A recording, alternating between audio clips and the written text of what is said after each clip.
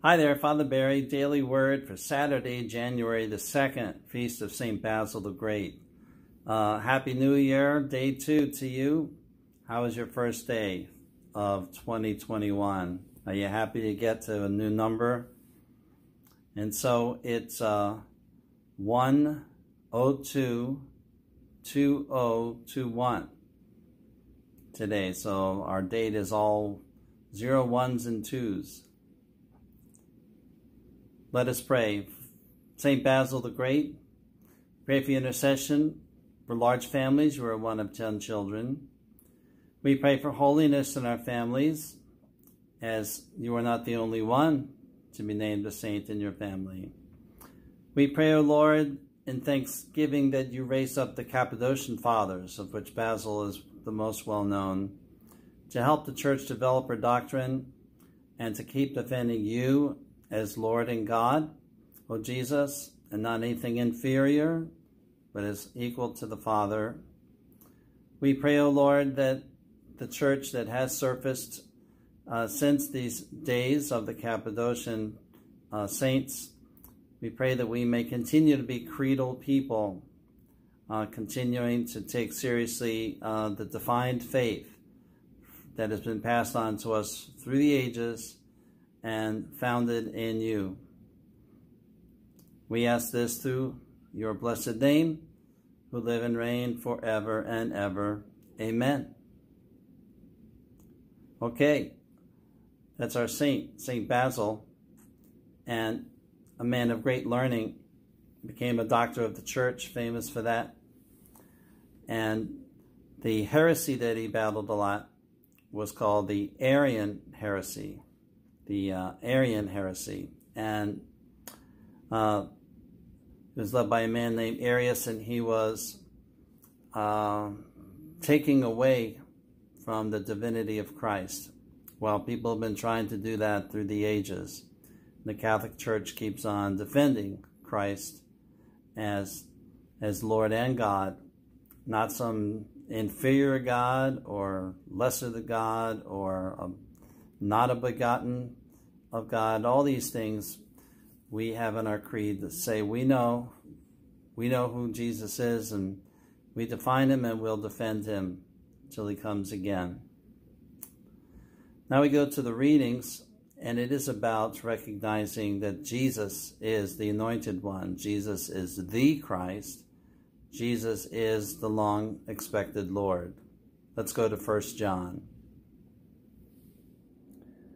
You're going to see by the reading how it connects to the thing I just talked to you about with Basil. St. John also is very upset with the Gnostics and those heretics that also were attacking,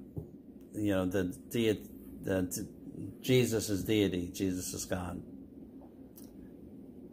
A reading from the first letter of John. Beloved, who is the liar?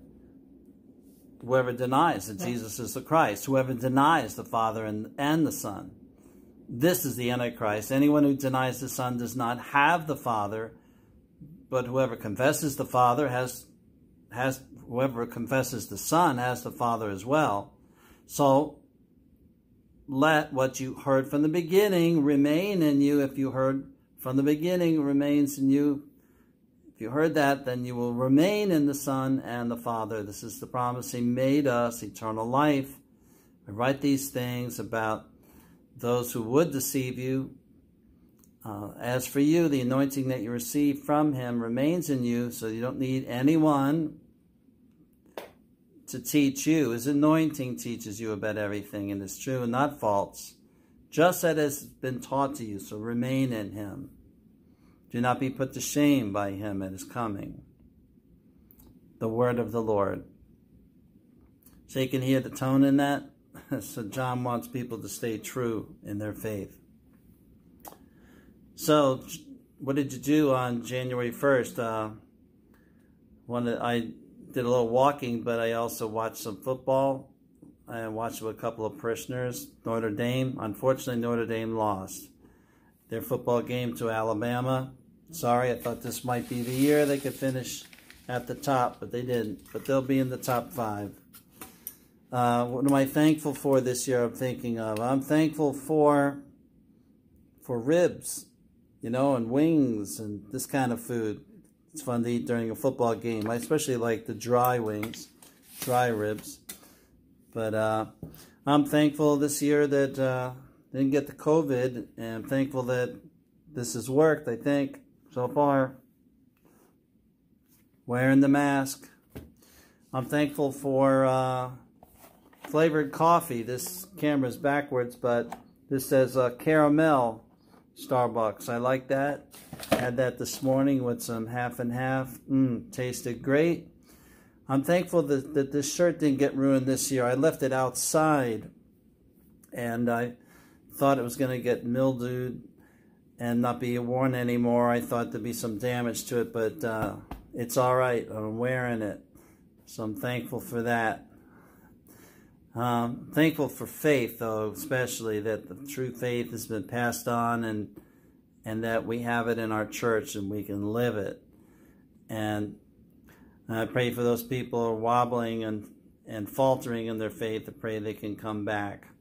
But I pray that we who are living it and know it can live it and invite them back in. I was so pleased to meet somebody who wants to come back to church. Just met them a couple of days ago in our parish. Always glad to hear that and ready to jump at that opportunity. Thank you, everyone, and Happy New Year again, and Happy Epiphany coming up this weekend.